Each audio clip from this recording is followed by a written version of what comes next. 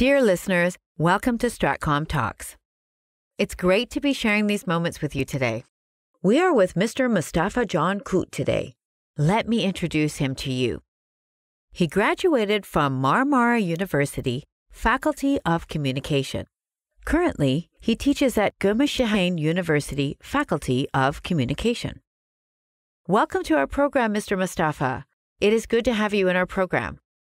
We are going to discuss social participation today. Thank you. It's an honor. In society, what is social participation? Basically, social participation can be defined as a person's involvement in communal activities. However, this definition is insufficient to explain the concept. For a more comprehensive explanation, let's first examine the concept of participation. We are using term of participate, not join, not attend, because we are trying to emphasize to take part, actively involvement, doing something, not just standing there. Yes, we are living in society, we are going shopping, going to our job, but the point of the concept is not the physical presence. Just imagine, you are going to a party, but nobody introduces you. You are not talking with anyone. Yes. You are there, but not part of it. On the other hand, we humans are indeed social creatures. But what is meant by sociability here?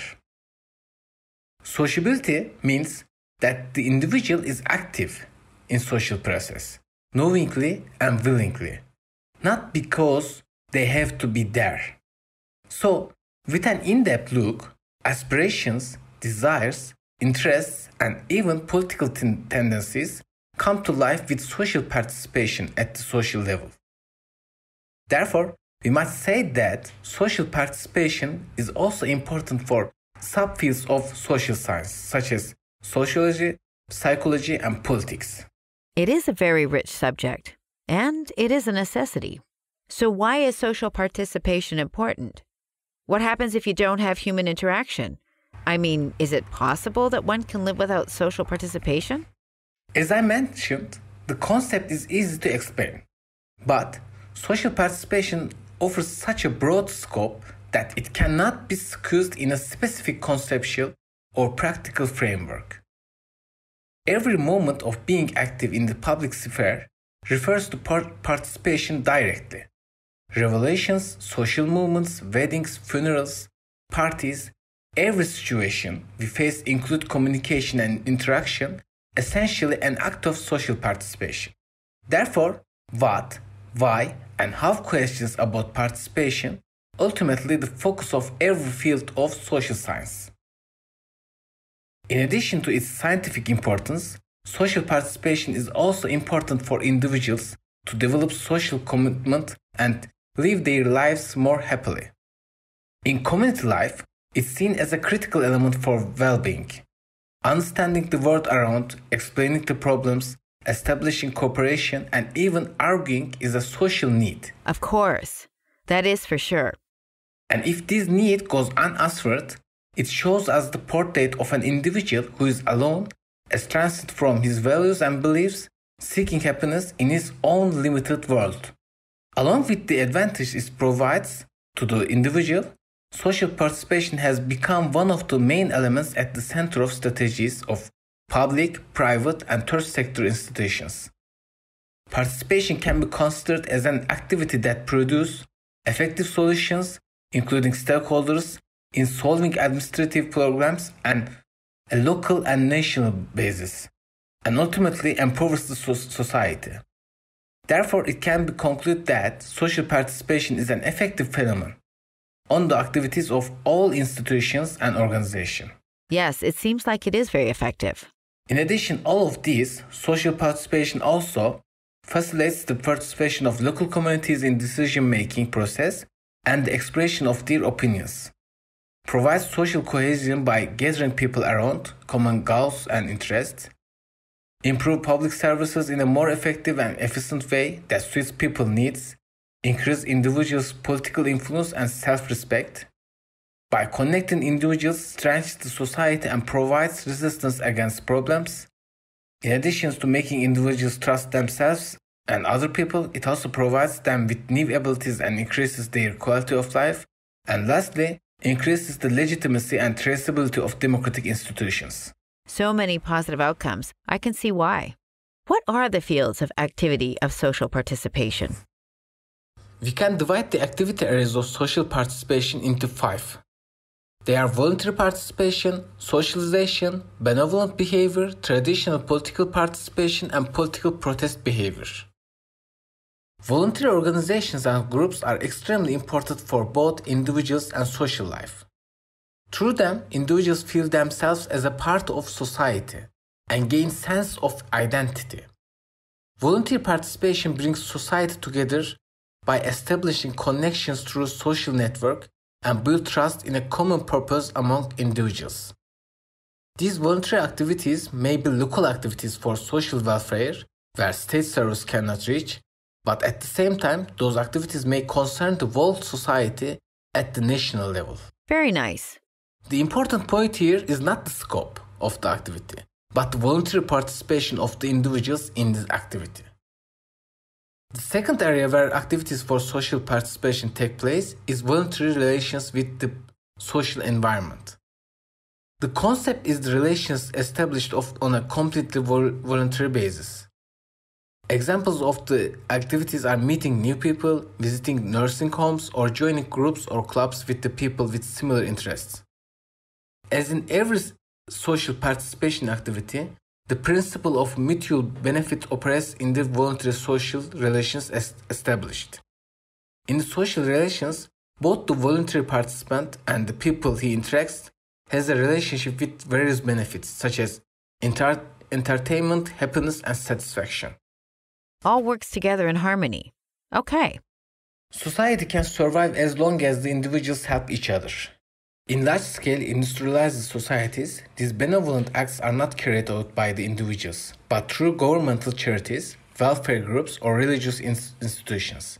But in small-scale or rural societies, these benevolent acts are provided by personal support from family, friends, and neighbors. Regardless of the scale and economic structure of the society, these benevolent behaviors are important activities for the development of the society. The last two areas, traditional political participation and political protest behavior, are seen as the intersections of social participation and political participation. Yes. Mr. Mustafa, I understand. While individuals are engaged in activities for political participation in these areas, they also act together with other members of the society. They talk about politics and the problems in their environment. They come together to organize protests in formal or informal groups in order to ensure that decisions are made to solve problems. Although these activities related to political participation in purpose, at the same time they are instrumentally social participation activities. Could you give information about the current status of social participation research? In our narrow and outdated field of research, we often try to explain the causes, consequences, and effects of the exclusion or isolation of elderly, disabled, refugee, or other disadvantaged individuals. But the concept promises us much more. Today, the main point of the social participation research is digital technology and media. Disadvantaged individuals have been replaced by young people and people who consciously refuse the socialization. It is so dramatic in a way. The main problem of those who work on this issue is no longer the effect, reason, or result of social participation, but why the level of social participation has decreased. The change of communication and new ways to coming together have moved participation from street to virtual world today. Today's main research topics, difference of virtual worlds and street, the sincerity of digital participation in society, bringing young people into social life, and predicting how current and future events such as pandemics, technopolies, or isolated lives will affect social life and structures. Digital media provides access to large audiences, open-to-access structure, low cost, impact potential, and the freedom offers great chance to communication and interaction. So true. you can reach millions of people with digital media. Theoretically, these new environments have become a new public sphere for social participation. Like I said, this situation may be seen as a valuable opportunity, but it has also pushed researchers working on the measure the level of participation in these environments. After all, we don't currently have the tools to measure exact level of the participation through digital media. Even we can make measurements with different methods, it isn't possible to interpret the result through the traditional social participation in understanding. Although there are debates in the literature, my personal opinion is that the participation in digital media has not decreased but changed. Finally, for another paradigm in sociology of immigration, waves of asylum seekers have taken social participation research to a different level. Integration, values education, and social conflict issues have also become worth examining under the title of social participation. What a great way to use this to help those in need. Okay. Well, it is nice information and it is so enlightening. Mr. Mustafa, how does social participation become sustainable? The quality of participation is of great importance for individuals to continue to be active. Individuals believe that they make a difference. Their contribution is valuable. They enjoy this experience. Continuous access to resources, appropriate supports, and opportunities are effective in maintaining individuals' participation. But they are not sufficient factors. The most important reason for the individual is the quality of this participation. Yes. The reasons why individuals stop their participations are there are maybe vital factors such as moving or not being able to allocate enough time, or external factors arising from negative experiences during participation. Also, in some cases, negative situation may occur, such as participants being under heavy responsibilities or feeling excluded in groups or become elitist.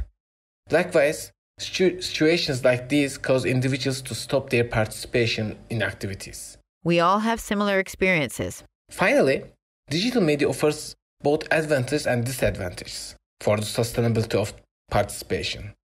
While digital media provides the opportunity to participate in social activities easily, even through the virtual world, it also encourages easy escape from social participation activities due to its non-responsible, anonymous nature. We get used to the term virtual world. Well, what will studies on social participation bring us? This is actually a multi-layered question. Existing studies provide data and solutions to the private, public, and third sectors in areas such as social policies, elderly or patient care, child development for years and years. More comprehensive studies, on the other hand, make important contributions to creating an intervened society that increases the value of human relations, social capital, and social inclusion. For example, for multicultural countries, these studies can offer solutions to social polarization and integration problems. Sounds very promising. And finally, future studies. These studies will provide valuable insights into the future and the prediction of the changing social structure. On the one hand, we have isolated individuals and new generation. And believe me, day by day, it will be harder to understand them. Thank you very much for joining us today. We had a great talk. Mr. Mustafa, it was so eye-opening for me and for our audience. We really enjoyed our interview. Thank you very much. Dear StratCom listeners, it is time to say goodbye. We had a nice talk with Mr. Mustafa Cankut Kurt about social participation. Have a wonderful day. We will meet again soon.